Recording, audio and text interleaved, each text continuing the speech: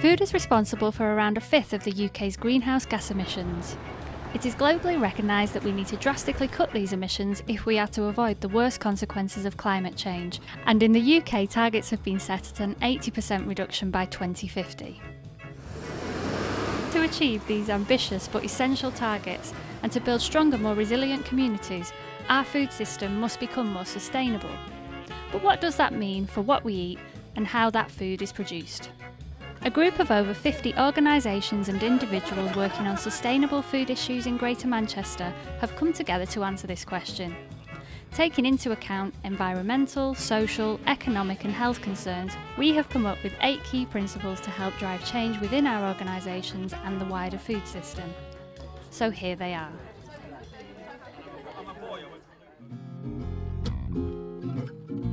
Firstly, we need to think locally and seasonally. The global economy means food now travels further than ever before, meaning less money is left to circulate in the local economy.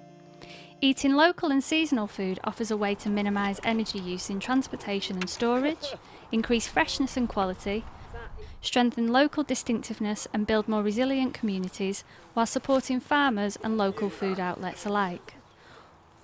One such outlet is Manchester's Dig Food. Basically, we pack boxes on a Monday to go out on delivery on a Tuesday, and we're lucky enough a lot of the time that the veg that we pack on a Monday is actually picked on a Monday. So it gets to people's houses within 24 hours of being picked. So there's no need for packaging, and then it's easier then for us to pack and put it into our weights and to the boxes. We get to buy fresh, locally grown food and deliver it to people's houses in the local area. So they know that their cabbage has come from like 5 miles down the road, or 3 miles down the road, or 2 miles down the road. That's pretty cool.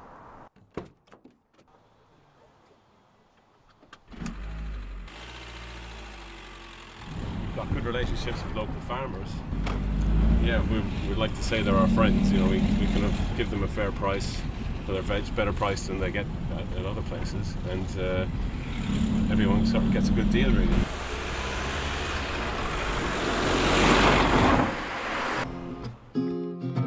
We need to farm organically and sustainably.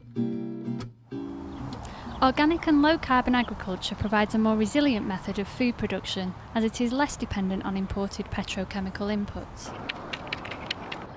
It is also more sustainable as it encourages wildlife, maximises crop diversity, avoids monocultures and prohibits genetic engineering. Charlotte is a member of Cleveland City Growers, a cooperatively run market garden within Greater Manchester. The land here has been certified as organic for about 10 years now.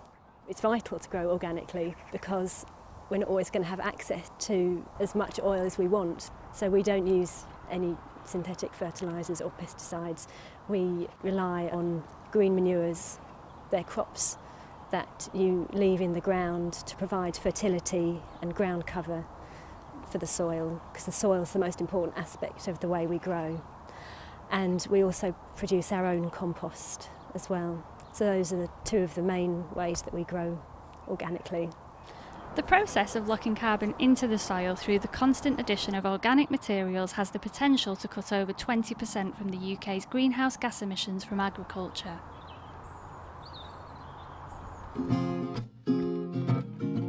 We need to cut waste and packaging. Approximately 70% of consumer packaging is food and drink related. When discarded, it's often contaminated by residues of the original contents, making it difficult to recycle.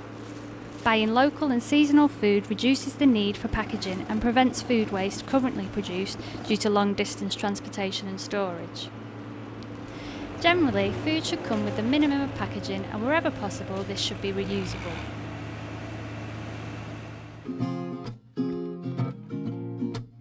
We need to eat less meat and dairy. Meat and dairy products are the most energy and greenhouse gas intensive foods. In fact, the meat industry is responsible for 40% more greenhouse gas emissions than all forms of transport combined. While livestock uses 70% of agricultural land worldwide, it creates only a fraction of the calories per acre compared to cereals or vegetables, contributing to global malnutrition and food insecurity. While the main aim is reducing the quantity of meat and dairy we consume, it is also important to maximise the quality, ensuring the health and welfare of animals involved. Many people don't realise that organic certification covers not only what animals are fed but also how they are treated, guaranteeing better welfare conditions than other standards such as free range.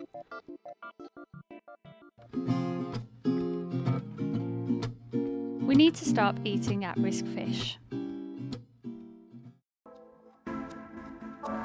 Overfishing is the greatest single threat to marine wildlife and habitats, with nearly 80% of world fish stocks either fully or overexploited. Many once common North Sea species are now overfished, with cod stocks on the verge of commercial collapse and common skate virtually extinct. Whilst cutting down fish consumption is an important part of a sustainable food system, the most vital aspect is excluding any fish that is listed as at risk. We need to be fairer with our trading partners. Fair trade creates social and economic opportunities for producers and workers who have been exploited, disadvantaged or marginalised by the conventional trading system. By setting a guaranteed minimum price for goods, producers receive a dependable income and are less vulnerable to volatile international markets. An additional fair trade premium is paid on top of this for investment in social, environmental or economic development projects, decided upon democratically by the producers themselves. For Manchester's Unicorn Grocery, fairness is at the heart of their business. We work to a series of ethical guidelines we call our principles of purpose, which are guidelines of how we run the business, which covers buying fair trade produce where possible, and if not fair trade, then from companies that we trust are looking after producers.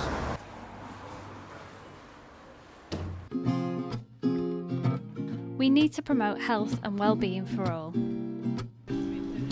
Less than a fifth of adult Mancunians eat the recommended minimum of 5 portions of fruit and vegetables a day. While 15% of the world's population goes hungry on a daily basis, here in the UK, childhood obesity and food-related illnesses are on the increase, and we waste approximately a third of all the food we buy.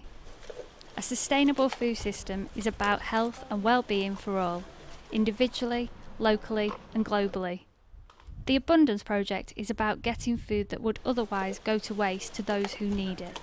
Every Saturday during harvest season we go to people's gardens and we pick any fruit that they don't want, and that's apples, pears, plums. We even got some figs and grapes last week, which was a bit of a novelty.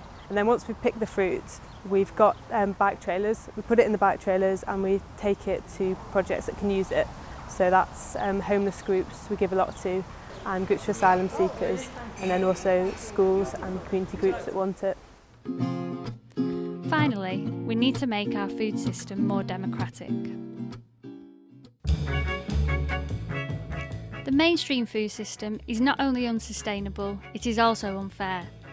Every pound spent with a local shop is worth £1.76 to the local economy, but only 36p if it is spent with a supermarket chain. Decisions and profits are taken by a handful of large companies driving down prices and maximising profits at the expense of farmers, local communities and the environment. Our current unsustainable food system has turned us into a nation of passive consumers in a top-down system from which we expect unlimited choice, but over which we have little control. Food democracy is about reconnecting people to food and taking responsibility for it, ensuring control by and fairness among local producers, suppliers and consumers, and working to reduce inequality in the food supply chain. So this is our vision of sustainable food. Now let's make it happen.